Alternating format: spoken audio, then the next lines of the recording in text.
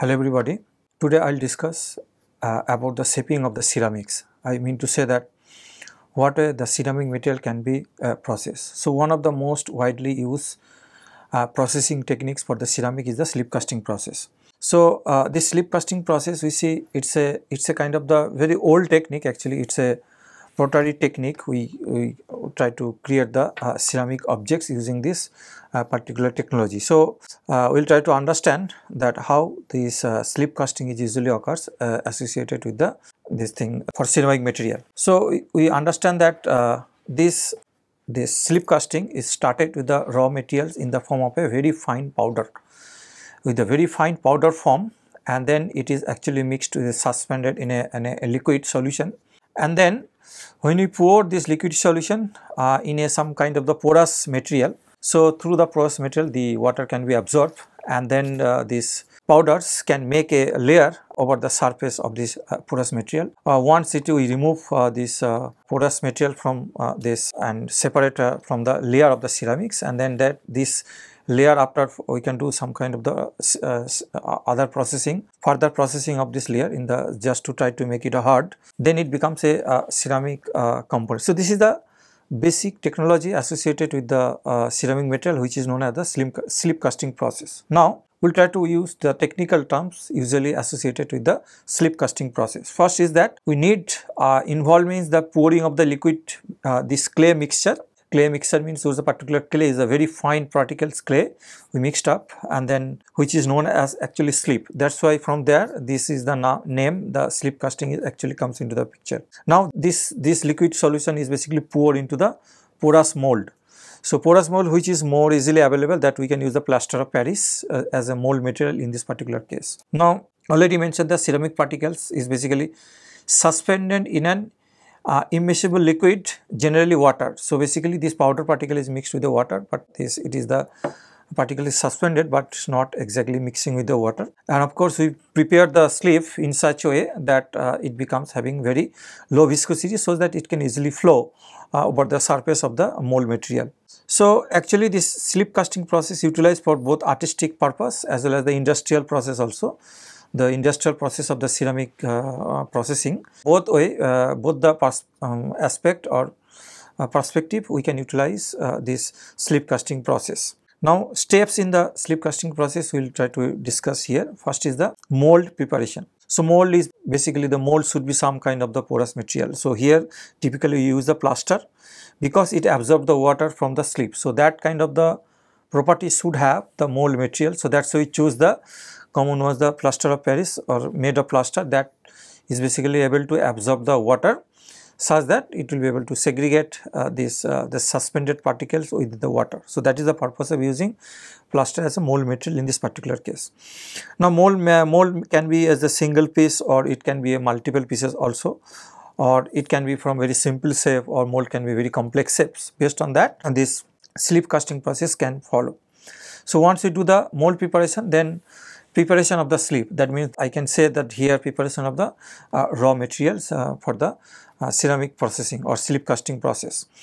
So slip is made of by mixing the finely ground clay with water until it reaches a very smooth. So appearance to the very smooth finish will be able to achieve. So that's why it is simply very finely grinded. This clay particles is basically mixed with the water. So it looks like very smooth solution kind of things it will produce. Deflucants can be used as a chemicals that sometimes is added with this with the slip, that will help to bring the flowability of this slip, basically the raw materials in this case. So basically with the addition of this particular chemical, it reduces its viscosity. So viscosity reduces, so can easily flow over the mold surface, so that the consistency should be very smooth and pourable. Pourable means it looks like very smooth surface appearance, and then it can be able to pour. And pourable means basically if we reduce the viscosity, then it becomes more pourable. So that is the main purpose of making the slip preparation, that with that sufficient viscosity will be there such that we can easily pour into the mold. The slip is often saved or remove any impurities or lumps can be removed from the sieve, because if the presence of the impurities or in the presence of the lumps within the mixture, the solution, then it will create some kind of the defects in this particular process. So that's why we try to avoid any kind of the presence of any kind of the impurities or any kind of the lumps in this particular solution. Once it is done, sometimes it can be de-air such that we can remove the trapped air bubbles within the solution. So that's why we do the de-air. So such that the air bubbles can be removed from the solution, because presence of the air bubbles can produce some kind of the defects in the product. Now once we prepare the sleeve, in this case, then we try to pouring the sleeve. The sleeve is poured into the plaster mold. We already mentioned that we use some kind of the porous material such that water can be absorbed in this particular mold material. Now the capillary action of the porous mold is try to draw the water from the sleeve and finally forms a solid layer over the mold surface. So or inside the mold surface, then this can be produced. So therefore we use here the porous material and capillary action of this porous mold. It will, by the capillary action, the water can be drawn because of the capillary action, and then solid powders can be deposited over the mold wall with a certain thickness. So depending upon the time, it can be, the thickness can be dictates, or thickness can be modified. So the time the sleeve remains in the mold, that actually determine the thickness of the cast. Now if you want to produce very thick wall, say we can allow the sleeve can be allowed to occur for a longer time. So longer time is available in this mold material. So in that cases we can expect very thicker wall, that means deposition of this sleeve, the solid particles over the mold wall or inside the mold wall. Now once it is done, reach the certain thickness, then the excess sleeve can be drained out or in the different way, or that can be removed from the plaster mold with which is existing within the inside of the mold once the certain thickness is achieved in presence of the sleeve. Now sometimes the hollow clay cell inside the mold can be created. So inside the mold, because the sleeve will be attached towards the mold wall, so that is the overall more or less uniform thickness it will be producing near the mold wall throughout the structure. So that's why it's a kind of the hollow structure clay cell can be created using this process. Now once it is done, then we need to follow the drying operation. So basically, which is partially dried in the mold to cause or it to shrink the mold and develop some rigidity of the handling. Basically we follow drying action, and such that we need to bring the rigidity of the deposited layer. So in this case, in this drying operation, we can allow to mold wall to continue the absorption of the water from the mold wall. So in that cases, we can say that it's gradually absorbing the water through the mold wall. So once drying operation is there, then we can go some other process also. For example, trimming and finishing operation we can follow. So that means we can, depending upon the requirement of the shape of the product, we can use the extra part trimming, and then we can reach some kind of the finishing operation. But after that we follow some kind of the firing process. In this case, the dried pieces is basically Biggs fire, and such that it becomes harder, more harder, and harder, or we can say the hardens the clay, and it's basically and makes it porous during this firing operation. So this kind of we try to make it the harder of the component which is already made through the mold wall. After firing operation, we try to follow the inspection process. Inspection process means we do some quality checking. Is there any kind of the imperfection, any kind of the defects present of this component? So after sleeve casting process. Now all this process, 3 steps basically involve creating the very hollow ceramic pieces. So 3 steps, these steps basically, I mean to say that these basic steps: preparation of the sleeve, I think mold preparation of the sleeve, pouring the sleeve, draining the excess sleeve, drying. All these steps basically creating the hollow ceramic pieces by draining or the pouring of the extra sleeve from the mold. So therefore, or we can allow some kind of the excess slip also, such we want to increase the thickness of the deposited layer of the ceramic in this case. So, but this steps is more actually suitable to create the hollow pieces of ceramic pieces. But if you want to create the for solid part, we want to do the slip which continuously refill. Continuously we can refill this part, the slip, that means raw materials into the mold cavity, or pour to the plaster mold in order to compensate for the amount of the water absorbed.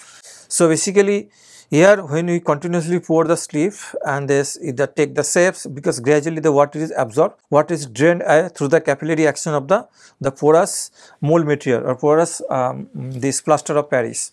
So when it is water comes through this porous material, then gradually to allow continuously pouring the slip or refill the slip into the mold cavity. In that way we can reach to the complete the solid shape of the component. This way we can produce a solid part. But if you want to create the hollow part, then when it is reaching certain thickness surrounding the wall, then we pour the extra slip from the mold wall. So in that way we can create the hollow part. But if you want to produce the solid part, then we have to pour, when there is absorption of the water through the plaster of Paris, then what is the volume shrinkage, then that shrinkage can be again compensated by pouring the liquid slip into this cavity, and then it follow the further processing, further drying or draining of the water through the porous mold wall. So in this way we can create the hollow component using for the ceramic or through slip casting process. Here you can get the slip casting, the steps involved in the slip casting process. We can get some understanding of the slip casting process, how it works. So suspension, basically slip is basically poured into the mold cavity, porous mold is there, and it is two part, we can make it two parts, porous mold. Then when it is poured into the porous mold, it's gradually water is extracted from the mold wall, and when it is extracted, then over the wall some suspended particle will be depositing over the mold wall. But when it reaches up to certain time, it reaches some thickness, considerable thickness is there, then we pour the excess slip from this mold cavity. You can say that is the third step. Here you can see this second step, first step, pouring the excess material from the excess slip from the mold cavity, and once it is done, and the fourth step we take it out, the slip cast, or you can say green part, we can take it out, and after that we follow some kind of the drying operation and sintering operation, just to make it becomes more harder, and it will be usable to the customer. So this way we can produce the component following the ceramic component following the slip casting process. So now we will try to look into that there are maybe secondary operation is also associated with the slip casting process. So sometimes there might be producing of the flash formation might be there, depending upon the way of the suspension is basically deposited on the mold wall. So it might be possible that sometimes the flash form is removed, any excess flash can be removed, or then green ceramic parts may be required for machining to bring certain geometrical features of this particular component. But of course in this case conventional machining process cannot be employed, because is basically techniques are not employed, but very simple and hand tools can be used to cut the desired features. So we cannot use the machining operation. What we can perform for the metallic component, we perform the machining operation to bring certain features, geometric features into this component, but that kind of the things cannot be applicable in case of the ceramic process. So we have to be very careful, because it is very hard, but sometimes hand tools can be utilized just to get it the desired features. Now advantages of this slip casting process is that very large and complex parts, and for example in plumbing and art objects can be obtained or can be made by the slip casting process. And then in this case mold and the equipment cost is relatively very low, because this is one of this artistic component can be used in the pottery. We can use this simple process, and some artistic component can be made using this slip casting process. So actually it is a very old process, and this process the equipment cost are also very low in this case. And of course there is we can produce the very easily you can prepare the hollow objects using the slip casting process. Even if there is a need a very large casting process, also that can also be produced using this particular process.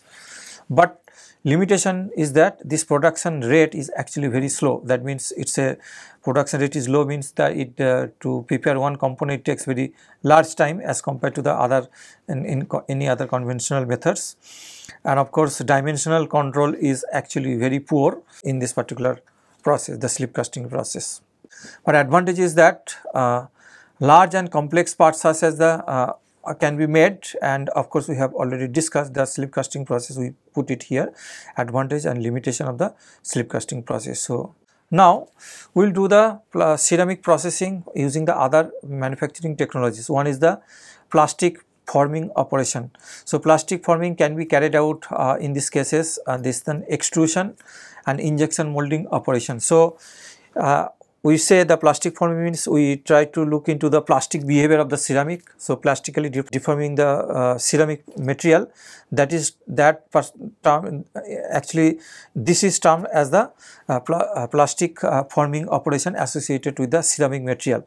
But in this plastic forming is carried out using the principle of the extrusion process, principle of the injection molding operation, that we have already discussed these two cases. But in this case, plastic forming tends to orient the layered structure of the clay along the particular direction of the material flow. So it can create some kind of the layered structure along the direction of the material flow. Some shear layer can be created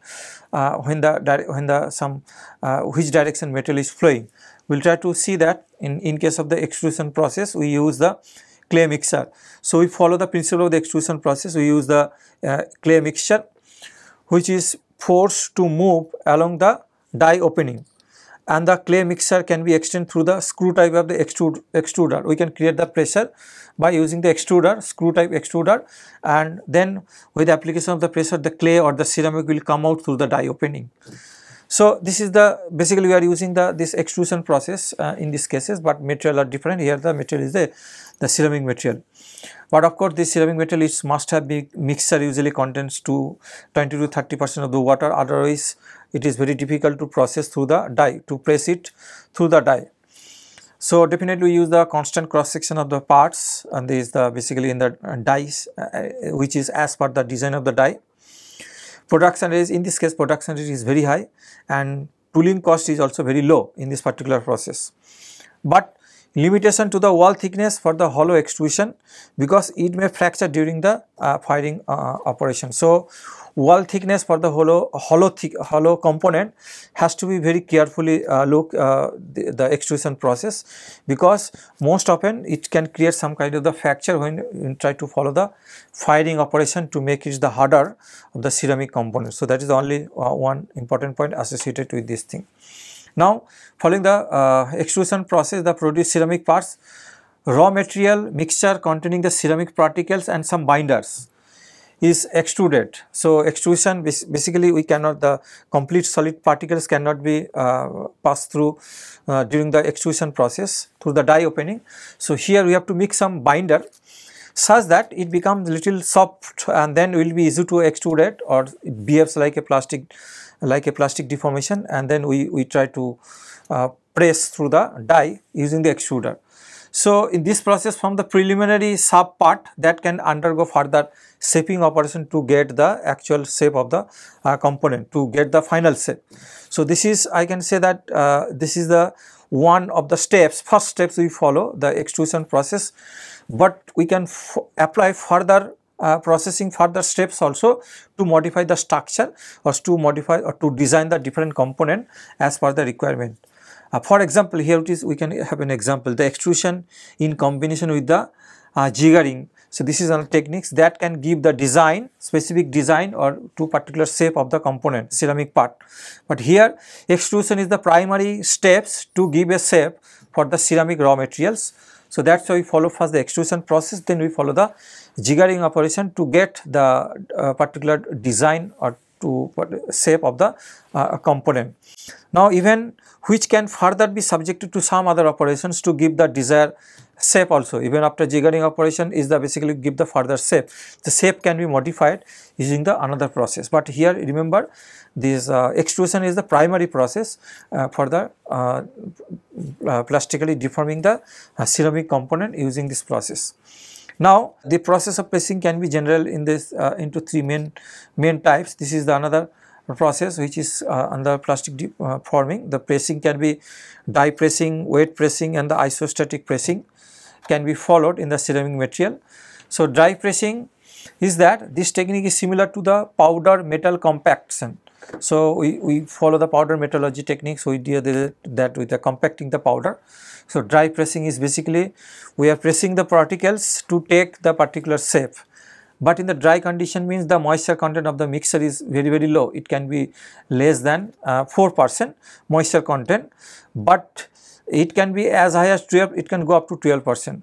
But in this case, for simple shapes such as the white wire, refractories for furnace and abrasive products, this type of the shape can be given following the dry pressing operations. In these cases, high production rate and close control of the dimensional accuracy is possible in this particular case. So this is the dry pressing, means basically what we are compacting the powder, ceramic powders. This is known as the dry pressing operation. Now wet pressing is basically part is from in the mold under the high pressure, usually the high pressure we can put this thing. Of course, we can use some hydraulic system, or we can use some mechanical system also. Press can be used in this particular process. So moisture content can be 10 to 15%, but in this case also production rate is also very high, very quickly you can this thing, but part size is limited. So very high pressure created in the certain size of the component, but if it is a very big component, it is very difficult to maintain the very high pressure and using some hydraulic system or mechanical pressing system. Dimensional control is difficult because of the shrinkage during the drying operations in this case. So the wet pressing operation, sometimes it is difficult to control the dimensional accuracy. So shrinkage might occur during the pressing of course during the pressing process. In this case, some intricate shapes such as the filters and electronic packaging, this kind of the product can be produced using the wet pressing operation process. Now there is another technique that is called the isostatic pressing. Isostatic means we can see the throughout the structure we create the constant pressure over the component.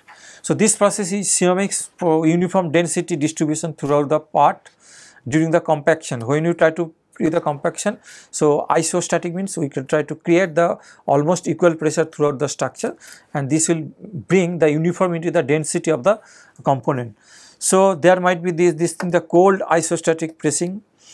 So here cold isostatic pressing means the pressure is applied using the oil and fluid, then green product is subject to the sintering.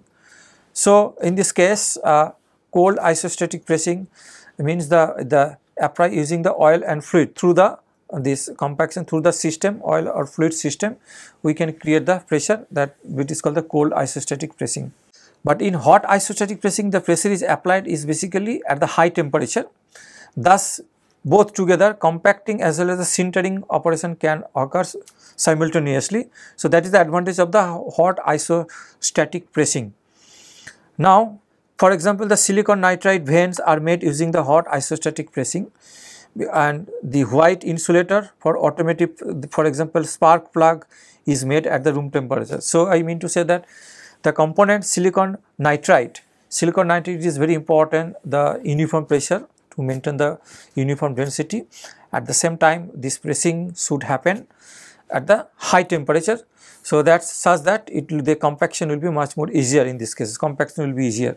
So in that case, silicon nitride is processed, and but in this case we use silicon nitride vanes. These are used for the vanes silicon nitride, but it follows the hot isostatic pressing operation. But in case of we want to the spark plug, white insulator for automotive spark plug, in these cases you can do the pressing at room temperature. So it means that the cold isostatic pressing is useful to get this kind of the component. Now I will try to look into the injection molding. So injection molding is the another ceramic processing technology, and you understand the injection molding operation we have already discussed. It follow the similar kind of the principle, that means somehow with the application of the pressure. So this material is deformed, material is injected through the through plastically. So plastic deformation is following, but in these cases this is mixture, ceramic particles is the mixture with some kind of the binder agent. It is pressed through a narrow small nozzle and we create the mold cavity. So injection molding is extensively for the precision forming of the ceramics. So precision forming of the ceramics, we use the injection molding operation. So here raw material is actually mixed with the binder. For example, is the thermoplastic polymer or wax can be used. In this case, act as a binder for the ceramic material, and then it is injected through the nozzle. So after once it is take the particular shape of the mold, then we follow some kind of the pyrolysis. That means we remove the binder. Following the pyrolysis means you allow some chemical change, including the chemical change by application of the heat, such that what way the sintering is done. Sintering means that after compacting we try to remove the binding of the ceramic particles by just removing this binder agent through the chemical reaction. Some chemical changes should occur such that it more easily can bind together, and of course there must be some application of the heat in this particular process. So process is useful, very thin section, usually 10 to 15 millimeter thickness. It is easily applicable. The process can produce most engineering ceramics such as alumina, zirconia, silicon nitride, silicon carbide. All kind of the ceramic materials can be processed using the injection molding operation. But if you need the thicker section, which is basically requires control of the material used and the processing parameter, so some kind of the internal, to avoid any kind of the internal voids and cracks, to produce the thick section. So basically when you try to handle the thick section, so there is a chances of production of some kind of the internal voids and cracks by following the injection molding operations. So here you can follow the figure, also similar figure, the pellets is there. We collect the mixture along with the binder, it is passed, then through the screw some heating system is there, then the application of the heat is there, and then so we try to inject it to come through the nozzle within the mold cavity. The fill is the mold cavity, and when it is compacting this, then we remove it from this thing, from this mold cavity. So this is the basic process of the injection molding. So injection molding operation we follow, but for the application of the ceramic material. Now we see secondary processing operation is also associated with required for the in this case for this component what we can produce through the ceramic injection molding operation. So secondary processing is that one is the firing. Firing causes dimensional changes, and secondary operations are required to achieve basically dimensional accuracy, surface finish, specific geometrical features are also tried to incorporate through the secondary processing operation. For example, since ceramics hardness is usually very high, so sometimes we cannot use the conventional machining operation. So conventional machine cannot be produced for the ceramic component. This is one point. Second point is the selection of the secondary process depends on the properties of the ceramics.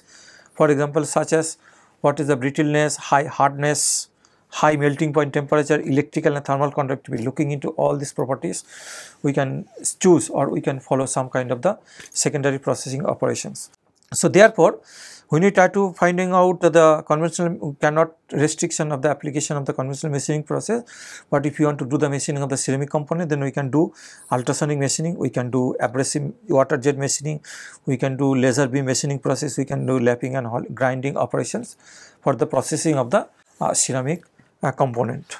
So here I have tried to explain that what we can produce the ceramic components. Specifically, which is more important, the ceramic processing of the ceramic component is the slip casting process, and you observe the slip casting process in the ceramic once we do that, this can be the primary operations, or this for example, we can follow the extrusion process also, we can follow the injection molding operations.